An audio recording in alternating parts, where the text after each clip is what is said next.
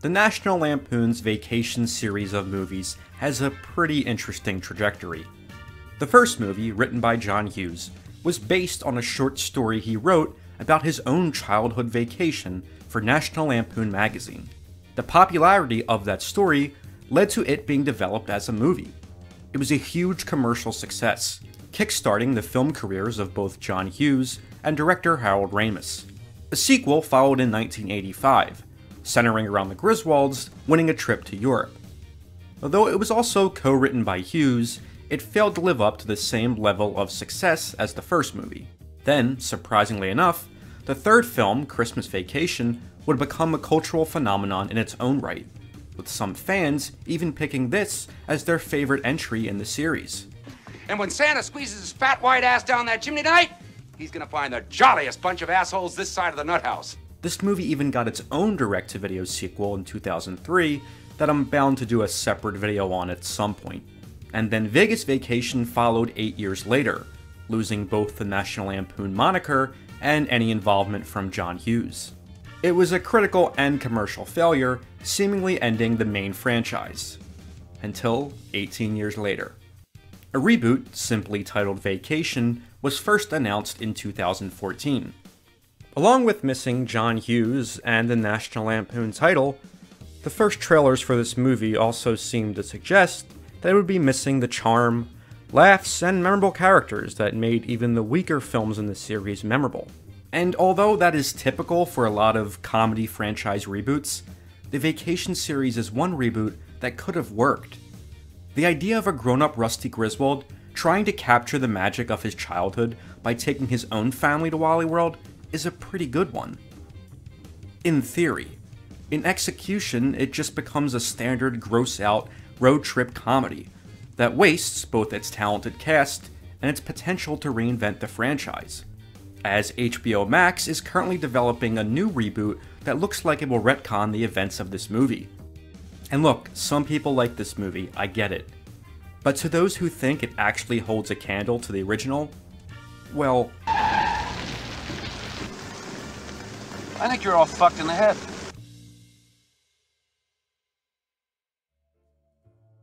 To talk about this movie, we first have to talk about Rusty Griswold, a character who has been played by more actors than there are members of the Griswold family. He was first played by Anthony Michael Hall, and then Jason Lively, then Johnny Galecki, and lastly Ethan Embry. Now, in the less popular Vacation movies, European and Vegas Vacation, Rusty is portrayed as being basically a moron. Which is odd because in those other two movies, he's portrayed as much more grounded, and as a real kid, who's sometimes even wiser than his father. Can't see the line, can you, Russ? No. This is the Rusty I prefer. It adds dimension to Rusty's relationship with Clark, and adds a great balance to those movies. I think you might be overdoing it, Dad.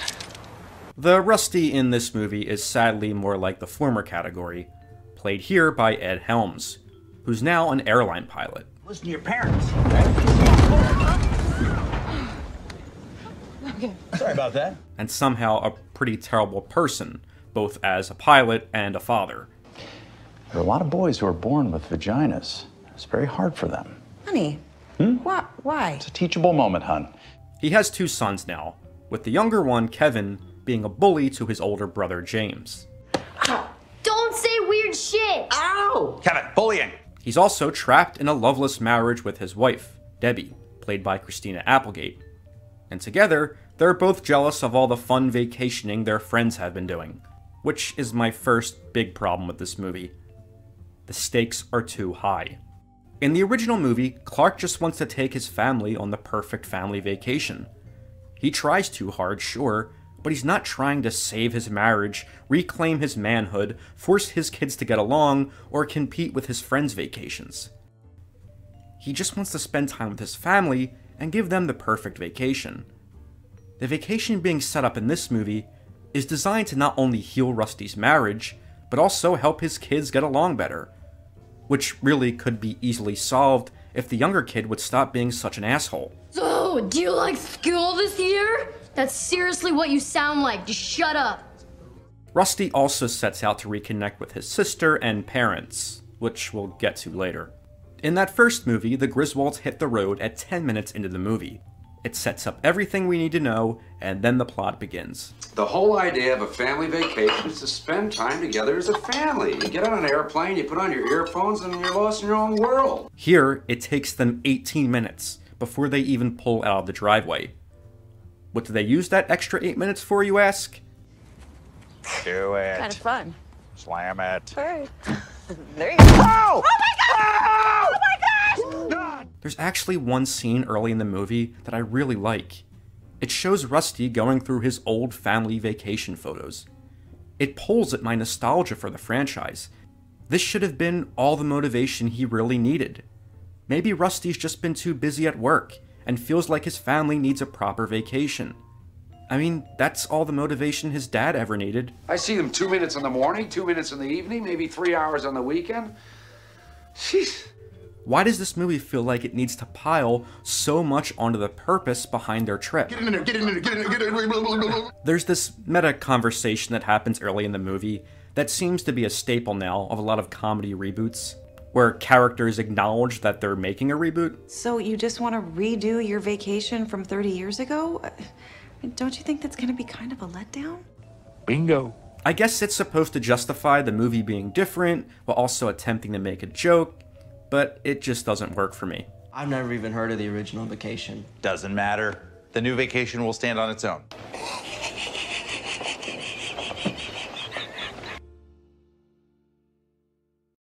Actually, let's just talk about the jokes in this movie. That's the next problem that I have. All the attempts at humor in this movie fall into about 5 categories. Number 1, inappropriate language used in casual conversation. Bonus points if it mentions a body part or function. Pubic hair. I have to piss. This little shitty. I know you don't have a vagina. Pedophile. Rim job. A glory hole. Russ. Piece of ass. Focus on the balls. Holy shit! Where's the Tylenol? For instance, there's one scene where Rusty goes to clean the tub at their first motel and mistakes a ball of pubic hair for a Brillo pad. It's a ball of pubic hair. Oh my god. There's so much of it. That's the joke. Rusty found a ball of pubic hair. Number 2, characters screaming or talking loudly is funny. Oh, shit! This is some bullshit right here. This seems to be a trap that a lot of modern comedies fall into, and I don't know why. Saying things loudly doesn't make dialogue any funnier. These two movies are all filled with things that are hard. Number 3, Rusty being dumb is funny. That's it. Just a series of Rusty saying and doing things that no rational thinking human being would ever say or do. Hope you're not too old to let your dad give you a good night rim job. The point is, your mom and I would love you even if you were completely blank down there. Okay, this is not the point. Fond of when little boys' mouths get going in any way. I'm not suggesting that you are a sex offender. Andy plays guitar. Dream boy. Make a muscle. I Do it. Rather not. Take your shirt off. Make a muscle. There's a running joke where his son keeps asking him about sex, and Rusty either doesn't know, Rim job. Country of origin. I don't know. America? Can I hear it in a sentence? or goes to explain, at which point his wife has to stop him. Hey, Dad, what's a pedophile? Well, Kevin, when a man and a boy love each other very much. No. Okay, and while we're on Rusty, I need to talk about Ed Helms. I love him in supporting roles, but he's just not right for this role. It seems like when The Hangover became a huge hit, he started getting promoted to lead character in a lot of things. It happened on The Office, and again, I don't dislike the guy. I love him in films like Cedar Rapids, but here, he just plays it a tad too goofy, and lacks any self-awareness to make the character at all likable. No girlfriend? Cute boy like that, somebody's gonna snatch you up. Do you want me to call the cops? Rusty needs to be the grounded character here, especially if the movie was going to surround him with a wacky family. I would have much rather had someone like Jason Bateman in the role, someone that can play calm yet frustrated so well. Making references to the first movie, and this one is the biggest crime. The movie actually makes a joke telling the audience what a different movie will be, and then it just continually bait and switches so many gags from the earlier movies.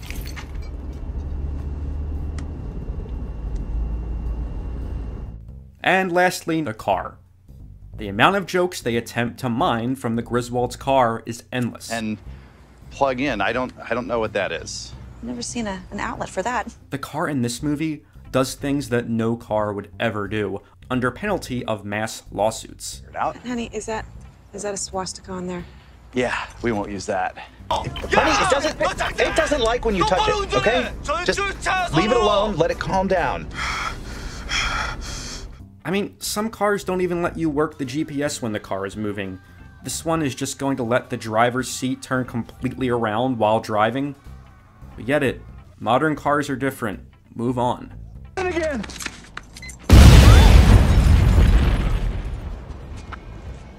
Aside from this, the next big problem I have with this movie is misusing the Griswolds. On top of making Rusty the most unlikable character in the movie, Rusty's sister Audrey also has turned into a shell of a human, as well as her equally unlikable husband, played by Chris Hemsworth. Yeah, I remember that night. I'll never forget that night. No, neither will I, baby. You're my fucking husband. Oh, bet you I am. I'm a caveman. I'm gonna rip you in half. And then the cherry on top of this shit sundae is bringing in Chevy Chase and Beverly D'Angelo for a cameo sequence that's only in the movie so they could use it in the marketing. And although they only get about 4 minutes of screen time, it's just sad. When Grandpa Clark sees his grandkids for the first time, he picks them up and tries to carry them inside. It's funny, it's a very Clark Griswold thing to do. But then, for some reason, they have to cut to a double carrying the kids. It's just odd. Clark and Ellen are made out to be so unlikable as well. We're people. Hey guys, mind if we join you? We're occupied right now. Beat it. They now run a bed and breakfast, where all their guests hate them. Again, a fun idea, in theory. I talk about Chevy Chase a lot on this channel. I know he can be an acquired taste, but Clark Griswold has always been one of the most quotable, entertaining characters in film comedy to me. Waitress! A lot of it had to do with good writing, but part of it is also owed to Chevy, both in the physicality of the character and in him making him feel genuine. No matter how bad Clark screwed up, you always felt that his heart was in the right place. Here, a character that fans loved for decades is reduced to a glorified cameo. In fairness, the one laugh this movie got out of me is one of Clark's lines. A musician without his instrument is as bad as a shoemaker without a toilet seat. And Clark gets another line in the next scene that makes you see what this movie could have been. The journey sucks. That's what makes you appreciate the destination. You had a dream to take your family to Wally World. Never let that go. I know I didn't. It's the one time in the movie these characters feel like real people. It brought me back to that scene in the first movie where Rusty and Clark share a beer. What that? We're gonna have fun. Imagine if this movie had been focused more on Clark and Rusty's relationship. Maybe it could have been more about Rusty reconnecting with his father, instead of trying to connect with his bland, annoying family characters. A movie that in the end is about Rusty coming to grips with all the perceived failures of his father, because he finally realizes how hard it is to be a dad himself. Nah, it's much better to watch the Griswolds get into a slow-mo fistfight with another family, right? That's the joke at the end, by the way. They make it to Wally World and beat up another family for cutting in line. What kind of a family are you? We're the Griswolds! See you around, you piece of ass! This is what makes this movie such a failure to me. It had the potential to do a great passing of the torch reboot, but they settled for a run-of-the-mill, crass road trip comedy. It falls in perfectly with other duds of the decade, like Dirty Grandpa, which is tragic because we're talking about the Griswolds here. Look, in essence, I don't blame the creative team here. The writing and directing duo would go on to helm Game Night, a critically acclaimed black comedy. And before this, they wrote Horrible Bosses. These guys know comedy. I just don't think they know the Griswolds. It's just, if you're gonna take characters that John Hughes created and put them in a new movie, I don't want said movie to contain a scene where a character scrubs out a bathtub with a ball of pubic hair. Actually, I don't want to see a ball of pubic hair at all. A lot of the humor in the first movie comes from taking those little family vacation moments we all had and exaggerating them for comedic effect.